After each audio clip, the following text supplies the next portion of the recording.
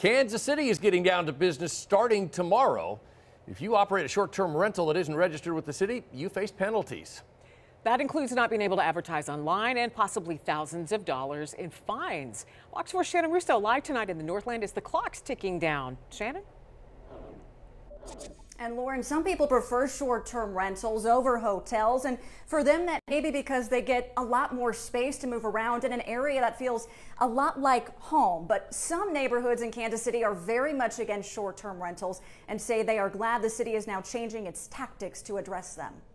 Scrolling through Airbnb, hundreds of listings pop up for Kansas City. The question is how many of these will be kicked off the site starting tomorrow? We're sending lists of the properties that are not registered to the booking platform so that they can delist them from their websites. Forrest Decker, who works for the city, says at any given time there's upwards of 2,000 short-term rentals listed, but right now only 30% of those are registered with Kansas City. About half of those registered after a new ordinance took effect June 15th, which requires hosts to register their short-term rental with the city and pay an annual $200 registration fee, among other things. The last 3 months have been an unofficial grace period, but that ends tomorrow. Hosts will have to provide a registration code from the city in order to advertise on sites like Airbnb and Vrbo.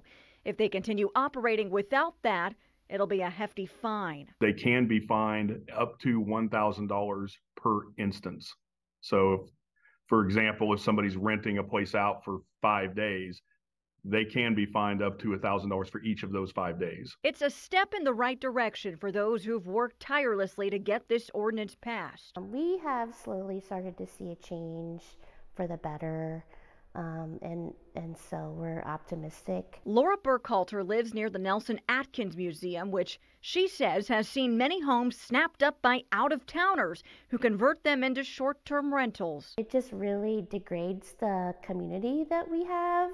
And it takes up available housing for people who want to live and work in Kansas City. With the clock ticking, she says she's already noticed a difference in the last 3 months, with some former short-term rentals popping back up on the market as long-term rentals. And right now, the city will review this ordinance in the spring to see if any changes need to be made to it. In the meantime, they're asking people, if they see or know of a short-term rental that is unregistered, to report it by using 311.